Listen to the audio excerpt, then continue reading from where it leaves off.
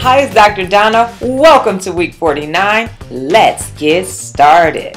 Last week we read the new PR. It was filled with many nuggets. The part that resonated the most with me, guerrilla marketing.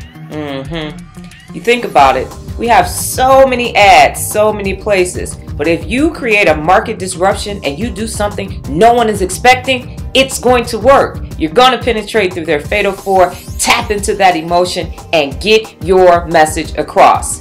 The next time you want to try something new, you might want to try guerrilla marketing. Last week's TED Talk, the power of seduction in our everyday lives.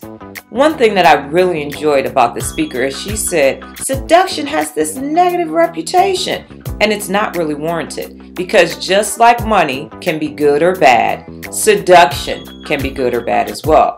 It all depends on the person that's using it. She gives us this 4-step formula to use for seduction because it can be very powerful and it can allow you the ability to get exactly what you want. Let's check out the formula.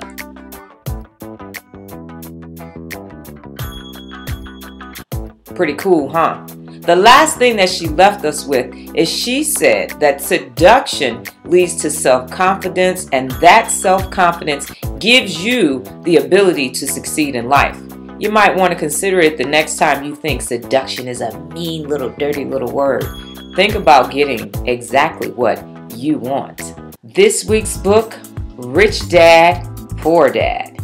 This week's TED Talk, Speak Your Dreams. And as I always say, when you can see it and you can read it, then you can believe it, and most certainly you can achieve it. From here to the galaxy sphere. I'll see you guys next week. Au revoir.